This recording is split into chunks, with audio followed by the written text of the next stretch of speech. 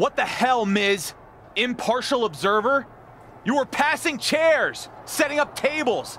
I'm surprised you didn't chuck a ladder at me for good measure.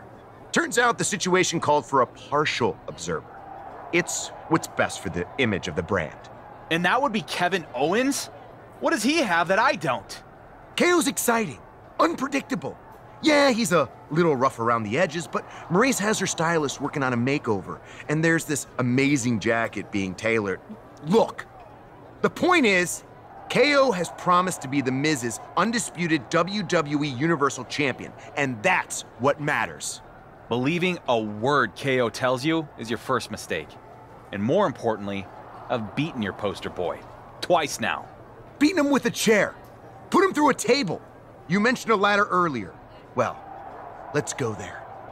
At Clash at the Castle, you will put the WWE Universal title on the line against KO in a TLC match.